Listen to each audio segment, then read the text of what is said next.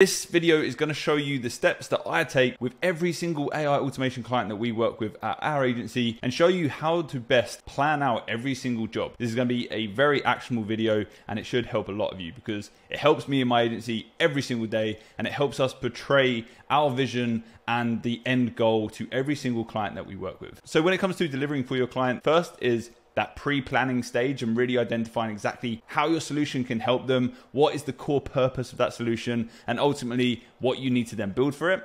And then secondly, it's how are you going to be able to deliver on that? Is it even possible? Are you selling something that isn't even within your realm of capability? And this whole process I'm about to walk through with you today is going to solve that. So yeah, let's jump straight into it. It's hot as fuck in London right now. I'm breaking out like a 12-year-old kid pre-puberty. This is not the life I want to live. So when it comes to planning your client's project, when it comes to identifying exactly what you're going to build and deliver, I highly recommend you come and use Miro.com.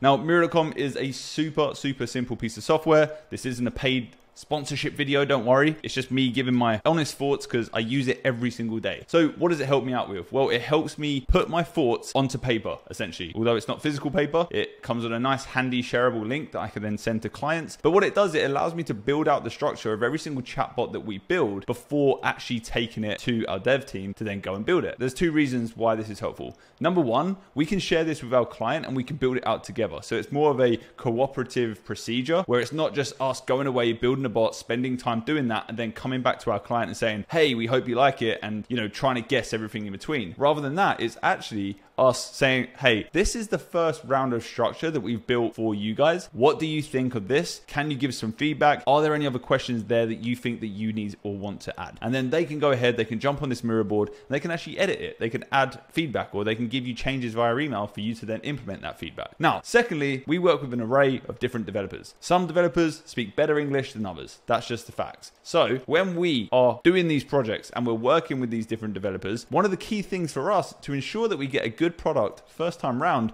is to ensure that we give them a clear instruction and a clear brief. So if we've got a Miro board that's already been signed off with the flow and the logic of a client's build already, then it's way easier. They can just follow every single word that we put in there and they can just replicate that into any chatbot platform that they're building on or any custom code build that they end up building. So without further ado, I'm going to go through this. I'm going to show you how I would build out an example chatbot for a client inside of a Miro board. You can follow along, copy and steal exactly what I do because this is going to be a game changer for you. So we're going to come down to Miro board and we're just going to hit shape. So this is essentially our start. So let's give this some color, get rid of the strokes, give it a blue color, make this big, I'm a bit zoomed out there. So let's make this a bit smaller. So this is the start of our chatbot. Now we don't have to overcomplicate this. For this example, we are going to be building a bot for a kids football club. And this kids football club is going to use this bot to essentially sign new members and new kids up to their training. It's going to live on their website. We can copy and paste this. So now we're going to go ahead and we're actually going to build like a fake bot. So we're going to lay out all the structure.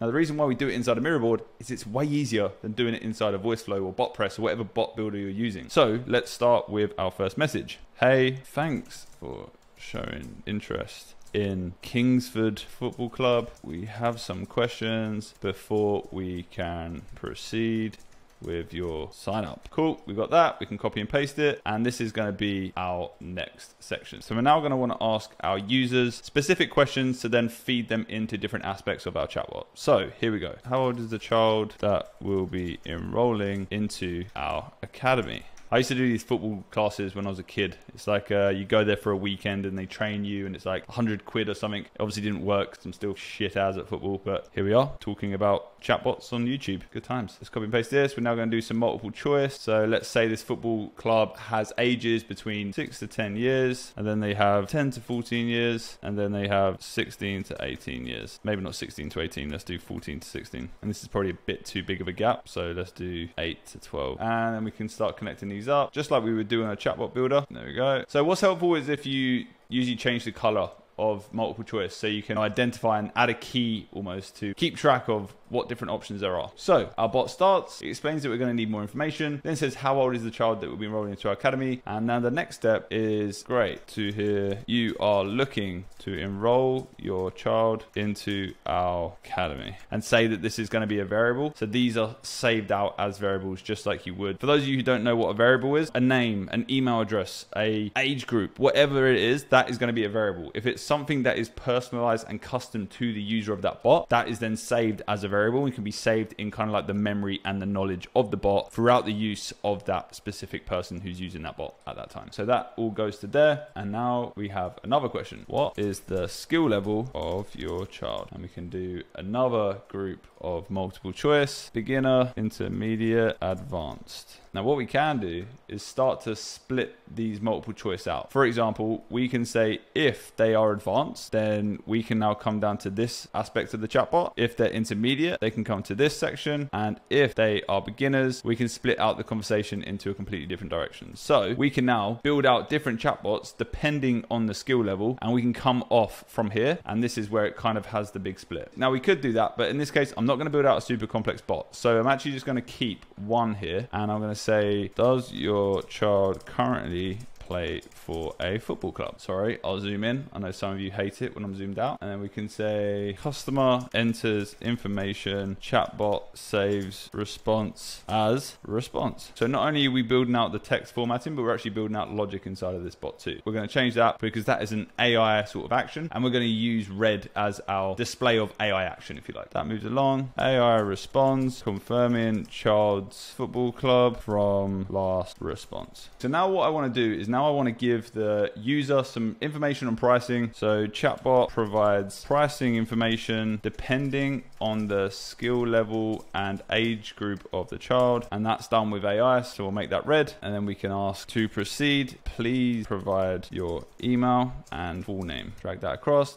Done. And then we got to copy another AI action. So this time response is saved as details, and then we can just say bot sends user to payment link from knowledge base based on skill level and age. So then inside of the knowledge base of this bot, we can have it so that different age groups and different skill levels have different prices associated to them and different links to those pages for processing and joining. So look, this chatbot is not complex. Obviously, this video doesn't need to be 40 minutes long. I'm just showing you how we do it inside of a Miro board and how we lay this out. You can see it takes way less time building it in this than it would a chatbot. And the best thing about this is you take this to your client first, and then they come back and they can work on it with you and say, hey, look, we actually need to collect this information. And it's a case of copying and pasting, dragging and dropping, and saying, all right, we'll build that out and we'll test how that could work. I'm going to show you a couple of examples of some big bots that we've built. This is a big hotel concierge bot, all built out through Miro, and we send this to the developers and they use it, they give us feedback, they write it down.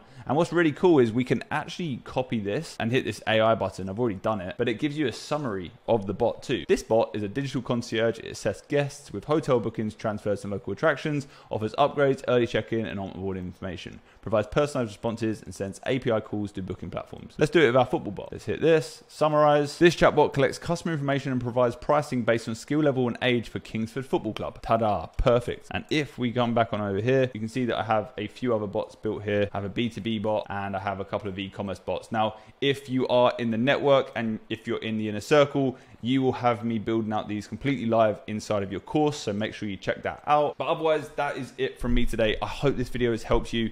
Please, please, please use this method. It's going to save you so much pain and time, and it's an absolute game changer when it comes to building your AI automation agency. Now, if you did want free resources, including different AI bot templates, then make sure you click the link down below, get your free resources. And if you want to join our private community where we jump on weekly calls and we talk to you directly and help you build your AI automation agency, then also click the link down below. There's limited spots, so make sure you're fast. Hope this helped. Have a good one. See you later. Bye-bye.